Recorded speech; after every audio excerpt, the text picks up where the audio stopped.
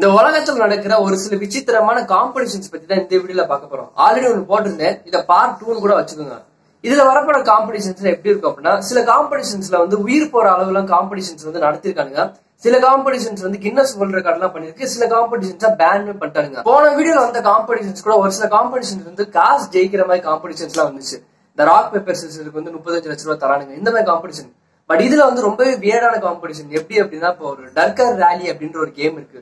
என்ன அப்படின்னா, ரோட்ல ரேஸ் விட்டா பரவாயில்ல, டெசர்ட் மலையில அப்புறம் ரொம்பவே கஷ்டமான இடத்துல வந்து ரேஸ் வைப்பானுங்க. எந்த மாதிரி ரேஸ் அப்படின்னா, கிட்டத்தட்ட ஒரு 150 இருந்து 250 கிலோமீட்டருக்கு வந்து இந்த மாதிரி வண்டியை, அதாவது பைக்கு, சைக்கிள், மோட்டார் பார்த்துருக்கோம்ல, ஒரு மாதிரி வெஹிக்கிள் வந்து வீல் வந்து பெருசா இருக்கும். இந்த மாதிரி வெஹிக்கிள் எல்லாம் வந்து இந்த மாதிரி டெசர்ட் மவுண்டன் இந்த மாதிரி ஏரியால வந்து ஓட்டணும்.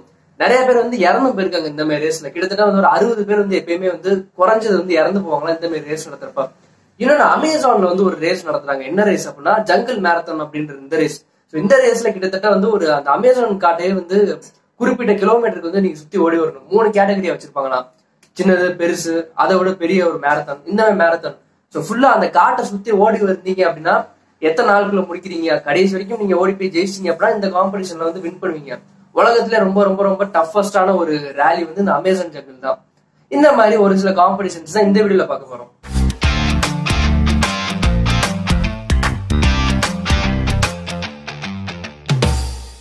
முதல் காம்படிஷன் என்ன அப்படின்னா, ஸ்வான் சாக்கர். அதாவது ஃபுட்பால் வந்து தரையில விளாண்டு பார்த்திருப்போம், 11 பேர் விளாடுவாங்களா.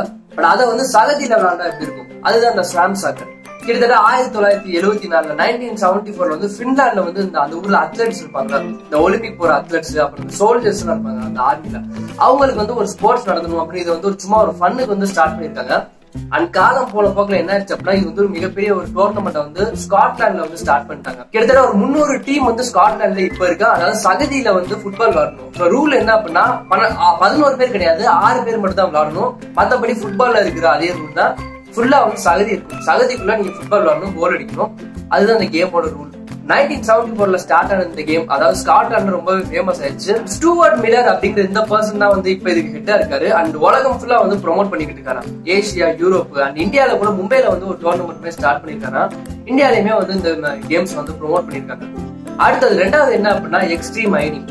அதாவது அயன் பண்றதுதான். அயன் பண்றது எப்படி பண்ணுவோம் அப்படின்னா, வீட்டுல ஏதாவது ஒரு டேபிள் வச்சுருக்கோம்ல, பட் அதே மாதிரி ஒரு டேபிள வந்து நம்ம உடம்புல கட்டிக்கிட்டு ஏதாவது ஒரு மலையில போயிட்டு, ஒரு பனி பிரதேசத்துல போயிட்டு, ஒரு காட்டுக்குள்ள போயிட்டு அயன் பண்ணுச்சுன்னா பண்ணுவோமா. பட் இதையுமே வந்து இங்கிலாந்துல வந்து நடத்துறாங்க. என்ன அப்படின்னா, எக்ஸ்ட்ரீம் அயனிங் அப்படின்ற இந்த டோர்னமெண்ட். இந்த டோர்னமெண்ட் ரூல் என்ன அப்படின்னா, ஏதாவது ஒரு மலை பகுதியில போய் உங்களை விட்டுருவாங்க. நீங்க வந்து உங்க உடம்புல வந்து ஒரு டேபிள் கட்டிட்டு அதுல வந்து அயன் பண்ணணும். என்ன மாதிரி நம்ம ஊர்ல ஏதாவது ஒரு அழகர் கோயில், இந்த மாதிரி ஒரு காட்டு பகுதி, ஸ்னோ, ரொம்பவே பனியான இடங்கள், இந்த மாதிரி ஒரு இடத்துல போய் விட்டுருவாங்களா, நம்ம வந்து அயன் பண்ணணுமா. இதுக்கு வந்து ஒரு சின்ன ஒரு ஸ்டோரி இருக்கு. இதுவுமே 1980s இந்த காலகட்டத்துல வந்து ஸ்டார்ட் ஆச்சு. டோனி ஹயாமே அப்படின்ற ஒரு பர்சன் இருக்காரு. இவர் என்ன பண்ணிருக்காரு அப்படின்னா, அவரோட பிரதர் ஒருத்தர் இருக்காரு. இவர் எங்க போனாலுமே ஒரு டேபிள் வந்து கட்டிக்கிட்டு அயன் பண்ணுவாரு. எங்கேயாவது போகணும் அப்படின்னா ரொம்ப ப்ரொஃபஷனலா இருக்கணும் அப்படின்றதுக்காக எங்க போனாலும் வந்து அயன் பண்ணுவாரா. எங்க ஏர்போர்ட் போனாலும் சரி, ஒரு ஷாப்பிங் போனாலுமே சரி, அயன் பண்ணுவாராம். இவரை பார்த்து ஒரு காம்படிஷன் மாதிரி வந்து டோனி ஹயாம் அப்படின்ற ஒரு ஐடியா வந்து ரன் பண்ணுவோமா அப்படின்னு யோசிச்சிருக்காரு. 1997 வந்து இங்கிலாந்துல வந்து இந்த டோர்னமெண்ட் ஸ்டார்ட் பண்ணிருக்காங்க. காலம் போன போக்குல என்ன ஆச்சு அப்படின்னா, கிட்டத்தட்ட வந்து இந்த மாதிரி ஒரு ரோட்ல வந்து ஸ்டார்ட் ஆன அயனிங் வந்து கடலுக்கு அடியில போய் அயனிங் பண்றது, அப்புறம் வானத்துல இருந்து குதிச்சு வந்து அயனிங் பண்றது, கின்னஸ் வேர்ல்ட் ரெக்கார்ட்லாம் வந்து கிரியேட் பண்ணிருக்காங்க. அது கடலுக்குள்ள போய் ஒரு 50-60 பேருக்கு அயனிங் பண்ணிருக்காங்க. ஒரு அளவும் பண்ணலாம், இல்லாட்டி மொத்தமா ஒரு டீமாவும் பண்ணலாமா. அண்ட் வானத்துல இருந்து ஒரு கின்னஸ் ரெக்கார்ட் பண்ணிருக்காங்க. என்ன அப்படின்னா, ஒரு கிட்டத்தட்ட ஒரு 100ல இருந்து 120 பேர் வந்து வானத்துல இருந்து கீழே குதிக்கிறப்ப வந்து ஷர்ட்டை வந்து அயன் பண்ணும் அப்படின்ற ஒரு மாதிரி ஒரு எக்ஸ்ட்ரீமான ஒரு டேஞ்சரஸான ஒரு காம்படிஷன் வந்து இந்த எக்ஸ்ட்ரீம் அயனிங். அண்ட் கின்னஸ் வேர்ல்ட் ரெக்கார்டுமே பண்ணிருக்காங்க. அந்த வானத்துல இருந்து குதிச்சேன்னு சொன்னால இந்த டீம் வந்து கின்னஸ் வேர்ல்ட் ரெக்கார்ட் பண்ணிருக்கு. அடுத்த காம்படிஷன் என்ன அப்படின்னா, எக் த்ரோயிங். அதாவது முட்டையை வந்து தூக்கி போடுறது. இதையுமே வந்து நிறைய கேட்டகரியில் நடத்துறாங்க. அதாவது இது வந்து ரிலேவா நடத்துறாங்க. அப்புறம் முட்டையை வந்து தூக்கி போட்டா அது வந்து உடையக்கூடாது, இந்த மாதிரி நடத்துறாங்க. முட்டையை வந்து ஒரு இடத்துல இருந்து இன்னொரு இடத்துல தூக்கி போடுவாங்க, அதை வந்து கரெக்டா கேட்ச் பிடிக்கணும் உடையாம அப்படின்ற ஒரு மாதிரி நடத்துறாங்க. அண்ட் கிட்டத்தட்ட வந்து 1999 தான் வந்து இந்த கேம் வந்து ஸ்டார்ட் ஆச்சு. இதுல வந்து டெல் செலி அப்படின்ற ஒரு பர்சன் வந்து ஒரு 98 மீட்டர்ஸ் வந்து முட்டையை வந்து தூக்கி போட்டிருக்காரு. அந்த பக்கம் இருந்தவர் வந்து உடையாம வந்து கேட்ச் பிடிச்சிருக்காங்க. இதுதான் வந்து இப்ப வரைக்கும் ஒரு ஹையஸ்ட் ரெக்கார்டா இருக்கு இந்த கேம்ல. இதுலயே வந்து நிறைய கேட்டகரியில் நடத்துறாங்க. அதாவது ஒரு ரிலே மாதிரி, முட்டையை வந்து உடையாம வந்து ரிலே மாதிரி தூக்கிட்டு போய் ஓடணும். அப்புறம் ஒரு 6 முட்டை இருக்கும், அதுல வந்து எதுல வந்து ரா முட்டை இருக்கு அப்படின்னு சொல்லிட்டு கரெக்டா பார்த்து உடைக்கணும். இது வந்து எப்ப ஸ்டார்ட் ஆச்சு அப்படின்னா ஒரு 1970, 80ல வந்து பிரிட்டன்ல வந்து ஒரு சர்ச்சில் தான் ஸ்டார்ட் ஆச்சு. ஒரு பழக்கம் இருந்திருக்கு. அதாவது ஈஸ்டர், இந்த கிறிஸ்டியன்ஸ் வந்து செலிப்ரேட் பண்ணுவாங்கல்ல, ஈஸ்டர்ல வந்து இந்த முட்டையை வந்து உடைச்சோம் அப்படின்னா மனுஷங்களுக்கு வந்து ரீபர்த் கிடைக்குது அப்படின்றதுக்காக வந்து ஸ்டார்ட் பண்ணிருக்காங்க. அண்ட் காலம் போன போக்குல வந்து இதுவுமே ஒரு காம்படிஷனா மாறிடுச்சு. அடுத்தது என்ன அப்படின்னா செரி பிட்டிங் காம்படிஷன். அதாவது செரி பழம் இருக்குல்ல, செரி பழத்தோட கொட்டையை வந்து செரி பழத்தை சாப்பிட்டு அந்த கொட்டையை வந்து துப்பணும். இதை வந்து ஒரு காம்படிஷனை வந்து நடத்துறாங்க. அதாவது செரி பழம் வந்து எங்க ஃபேமஸா இருக்கும் அப்படின்னா ஜெர்மனில தான் இது வந்து ரொம்பவே ஃபேமஸா இருக்கும். யூஎஸ், கனடா, ஜெர்மனி, பிரான்ஸ் இந்த மாதிரி இடத்துல வந்து இந்த மாதிரி செரி பிட்டிங் காம்படிஷன் வந்து நடத்துறாங்க. என்ன ரூல் அப்படின்னா செரி பழத்தை சாப்பிட்டு அந்த கொட்டையை வந்து துப்பணும். அதாவது 3 செரி பழம் வந்து கொடுத்துருவாங்க, ஒரு லைன் ஒரு கோடு வந்து போட்டுருவாங்க. அந்த கோட்ல நின்னுக்கிட்டு யார் வந்து ஹையஸ்டா வந்து சரி அந்த கொட்டையை வந்து ஸ்பிட் பண்றாங்களோ அவங்கதான் வந்து வின்னர்னு அனௌன்ஸ் பண்ணுவாங்களா. சோ இதுல வந்து யங் பிரையன் அப்படின்ற ஒரு பர்சன் வந்து கிட்டத்தட்ட ஒரு 27ல இருந்து 30 மீட்டருக்கு வந்து அந்த கொட்டையை வந்து துப்பிருக்காரு. அண்ட் இதுவும் கூட ஒரு கின்னஸ் வேர்ல்ட் ரெக்கார்ட்ல வந்து இருக்கு. அடுத்த காம்படிஷன் என்ன அப்படின்னா எம்பையர் பில்டிங் ரன்னிங். அதாவது யூஎஸ்ல இருக்கிற எம்பையர் பில்டிங் இருக்கு, கிட்டத்தட்ட 86 மாடி இருக்குமா. அதாவது 1516 படிகள் வந்து இந்த பில்டிங்ல வந்து இருக்கு. இது மேல வந்து யார் வந்து 10 நிமிஷத்துக்குள்ள ஓடுறாங்களோ அவங்கதான் வந்து வின்னர். நம்ம ஊர்ல ரேஸ் எல்லாம் கேள்விப்பட்டிருப்போம்ல, 50 மீட்டர், 100 மீட்டர், 500 மீட்டர், 1500 மீட்டர் இந்த மாதிரி மீட்டர்ஸ் தான் இருக்கும். பட் அந்த படியில வந்து யார் ஓடி போய் 10 நிமிஷத்துல போய் ஜெயிக்கிறாங்களோ, அதாவது 10 நிமிஷத்துக்குள்ள மேல போய் நீங்க ஓடணும், 86 ஃப்ளோரையும் யார் கம்ப்ளீட் பண்றாங்களோ அவங்கதான் வந்து வின்னரா. அண்ட் கிட்டத்தட்ட வந்து ஒரு 2009-10ல வந்து இந்த ஆஸ்திரேலியா வச்சு ஒரு சைக்கிளிஸ்ட் வந்து வின் பண்ணிருக்காரு. இது வரைக்கும் அவர் மட்டும்தான் வந்து வின் பண்ணிருக்காரு. அதுக்கப்புறம் 2011ல வந்து ஒரு விமன் வந்து வின் பண்ணாங்க. பட் அவங்க வந்து 10 நிமிஷத்துல முடிக்கல, கிட்டத்தட்ட 11-12 நிமிஷம் வந்து டைம் எடுத்துட்டாங்க. பட் அவங்கள வந்து வின்னர் அனௌன்ஸ் பண்ணாங்க. முதல் பெண்மணி அவங்க தான் வந்து இந்த கேமை வின் பண்ணது. இந்த கேம்ல இருந்து வர இந்த காம்படிஷன்ல இருந்து வர காசை வச்சு என்ன பண்ணுவாங்க அப்படின்னா இந்த பிசிக்கலி சேலஞ்ச் பீப்புள்ஸ் இருப்பாங்களா, பாதி காசை வந்து அவங்களுக்கு கொடுத்து ஹெல்ப் பண்ணிடுவாங்க. அடுத்த கேம் என்ன அப்படின்னா மொபைல் போன் த்ரோயிங். நம்ம மொபைல் போன்லாம் இருக்குல்ல, இந்த மொபைல் போன் எல்லாம் வச்சு தூக்கி போடுவோம் அப்படின்னா நம்ம தூக்கி போடுவோமா? கண்டிப்பா பண்ண மாட்டோம். எல்லாம் வந்து 10,000 15,000 அப்படின்னு புது மாடலாம் வாங்கி வச்சிருக்கோம். பட் பின்லாண்ட்ல வந்து 2000ல இந்த வீணா போன மொபைல்ஸ் எல்லாம் இருக்குல்ல, அதெல்லாம் கலெக்ட் பண்ணிருக்காங்க.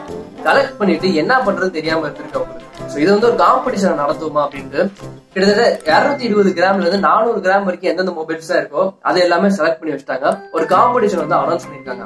அண்ட் என்ரோல் பண்ணவங்க எத்தனை பேர் பார்த்தா கிட்டத்தட்ட 2000 பேருக்கு மேல வந்து என்ரோல் பண்ணிருக்காங்க. மொபைல் போனை வந்து த்ரோ பண்ணணும். அதாவது ஒரு கோடு போட்டுருவாங்க, அந்த கோட்ல நின்றுட்டு ஹையஸ்ட் தூரம் வந்து யாரு த்ரோ பண்றாங்களோ அவங்கதான் வந்து வின்னர். அண்ட் எதுக்காக ஸ்டார்ட் பண்ணாங்க அப்படின்னா போன வீடியோல ஒன்று சொல்லியிருந்தேன், இந்த ஆங்கர் ரூம் அப்படின்ற ஒரு பிசினஸ் வந்து ரன் பண்ணாங்க அப்படின்னு ஒரு வீடியோ சொல்லியிருந்தேன். அந்த மாதிரி இது வந்து அவங்களுக்கு யாராவது மேல கோவம் இருக்கு அப்படின்னா இந்த மொபைல் போன் மேல வந்து காமிச்சிருவேன், இந்த மொபைல் போனை விட்டு எறிங்க, இந்த கோவம் போயிடும் அப்படின்ற ஒரு கேம் வந்து ஸ்டார்ட் பண்ணிருக்காங்க. இதுவுமே ஒரு காம்படிஷன் வந்து ரன் பண்ணிட்டு இருக்காங்க. அடுத்த காம்படிஷன் என்ன அப்படின்னா ரஷ்யால நடக்கிற ஒரு காம்படிஷனோட பேர் என்ன அப்படின்னா பபுள் பாபா. அதாவது ஒரு கடலுக்குள்ள ஒரு லேக்கு நடுவுல போய் உங்களை போய் விட்டுருவாங்க. அந்த லேக்ல இருந்து நீங்க வந்து மிதந்துட்டு வரணும். என்ன எதுல மிதந்துட்டு வரணும் அப்படின்னா ஒரு செக்ஸ் டால், அதாவது ஒரு செக்ஸ் பொம்மையை வந்து உங்களுக்கு கொடுத்துருவாங்க. அதை யூஸ் பண்ணி நீங்க வந்து மிதந்துட்டு வரணும். வேற எந்த ஒரு எக்யூப்மெண்ட்டுமே இருக்காது. அண்ட் இந்த கேம்ல பார்ட்டிசிபேட் பண்றதுக்கு ஒரு 18 இயர்ஸ்க்கு மேல இருக்கணும். அண்ட் ஆல்கஹால் டெஸ்ட் எல்லாம் எடுப்பாங்களாம். அண்ட் இந்த கேம் என்ன ரூல் அப்படின்னா அந்த லேக் நடுவுல போய் விட்டுருவாங்க, அந்த செக்ஸ் டால் மட்டும் தான் கொடுப்பாங்க. அதை வச்சு மட்டும் தான் நீங்க வரணும். அண்ட் ஒரு சில பேர் வந்து இதுல வந்து இறந்து போயிருக்காங்க. தண்ணியோட அளவு வந்து அதிகமானால ஒரு சில பேர் வந்து இறந்து போயிருக்காங்க. அண்ட் இந்த கேம் வந்து பேன்மே பண்ணிட்டாங்க. அடுத்த காம்படிஷன் என்ன அப்படின்னா சவுனா சாம்பியன்ஷிப். அதாவது பின்லாண்ட்ல நடக்கிற ஒரு காம்படிஷன். அதாவது 1999ல இருந்து 2010 வரைக்கும் இந்த காம்படிஷன் நடந்துச்சு. நான் சொன்ன எல்லா காம்படிஷனை விட ரொம்ப ரொம்ப ரொம்ப ரொம்ப கொடூரமான காம்படிஷன் இந்த காம்படிஷன் தான். எதனால அப்படின்னா இப்ப நம்ம ஊர்ல வெயில் அடிக்குது அப்படின்னா எவ்வளவு அடிக்கும்? ஒரு 35, 39, 40 இவ்வளவு அடிக்குமா? வெளியே போனா அப்படின்னா உடம்புலாம் அப்படியே ஒரு மாதிரி எரிய ஆரம்பிக்குமா? பட் 110 டிகிரி செல்சியஸ்ல வந்து நம்மள போய் ஒரு ரூம்ல வந்து உட்கார வச்சுட்டாங்க. ஒரே ஒரு ஸ்டூல் மட்டும் இருக்கும். ஒரு 6 பேர் வந்து பார்ட்டிசிபேட் பண்ணுவாங்களா. அந்த ரூம்ல போய் உட்கார வச்சிருவாங்க. வெறும் ட்ரௌசர் மட்டும் தான் போடணும். எதுவுமே வந்து மேல எதுவுமே போட்டுக்கூடாது. வெறும் ட்ரௌசர்ஸ். லேடிஸா இருந்தாங்கன்னா வேற அந்த மாதிரி பிகினி அந்த மாதிரி ஏதாவது போட்டுக்கலாமா. அதாவது ஒரு 110 டிகிரி செல்சியஸ்ல வந்து உட்கார வச்சிருவாங்க. சோ யோசிச்சு பாருங்க எந்த அளவு இருக்கும் அப்படின்னா கிட்டத்தட்ட ஒரு டெசர்ட்ல இருக்கிறத விட வந்து ஒரு 3 மடங்கு வந்து இருக்குமா. அதாவது ஒரு நிமிஷத்துக்கு வந்து 1/2 லிட்டர் வேர்வை வந்து நம்ம உடம்புல இருந்து வெளியே வருமா. ரொம்ப ரொம்ப ரொம்ப கொடூரமான காம்படிஷன் இதான். அண்ட் இதுலயுமே வந்து வின் பண்ணிருக்காங்க ஒரு சில பேர். அண்ட் 2010ல என்ன ஆச்சு அப்படின்னா ரஷ்யாவை சேர்ந்த ஒருத்தர் விளாடிமிர் அப்படின்ற ஒரு பர்சன் என்ன இருக்காரு இந்த ரூம்ல போய் விட்டுருக்காங்க. 6 பேர் இருக்கிற இந்த காம்படிஷன். இந்த காம்படிஷன் ஆரம்பிச்சு ஒரு 2 நிமிஷத்துல என்ன ஆச்சு அப்படின்னா மயங்கி கீழே விழுந்தாரு. என்ன ரீசன் அப்படின்னா அந்த ஹீட்டு தாங்காம மயங்கி கீழே விழுந்தாரு. அதுக்கப்புறம் வந்து பர்மனண்டாவே இந்த காம்படிஷன் வந்து பேன் பண்ணிட்டாங்க. யோசிச்சு பாருங்க எவ்வளவு ஹீட்டா இருக்கும். அந்த ஹீட்டுக்குள்ள போய் நம்ம இப்ப வெயில்ல போறோம் அப்படின்னா 38 இருக்கு அப்படின்னா கிட்டத்தட்ட அதை விட 3 மடங்கு ஒரு கண்ணாடி கிளாஸ் நம்ம உட்கார வச்சுட்டு பிரைஸ் தரேன் போகுமா? பட் போக மாட்டோம். பட் இதையுமே வந்து லூஸ் தரமா பண்றாங்க, பண்ணி இறந்து போறாங்க, இதை பேன் பண்ணிட்டாங்க. இன்னைக்கு வீடியோ முடிக்கிறதுக்கான டைம் வந்துருச்சு. நான் சொன்ன இந்த காம்படிஷன்ஸ் எல்லாம் வந்து கண்டிப்பா புதுசா இருந்திருக்கும்னு நினைக்கிறேன். அது உங்களுக்கு வீடியோ வேணும் அப்படின்னா யூடியூப்ல கூட அடிச்சு பாருங்க, நிறைய வீடியோஸ் வந்து இந்த காம்படிஷன் ரிலேட்டடா இருக்கு. ரொம்பவே அந்த கொடூரமான காம்படிஷன் சொல்லி இந்த சவுனா காம்படிஷன், சவுனா சாம்பியன்ஷிப் இதெல்லாம் வந்து இருக்கு. வழக்கம் போல இந்த வீடியோ நான் முடிச்சுட்டு நெக்ஸ்ட் வீடியோ வரேன். பாய்.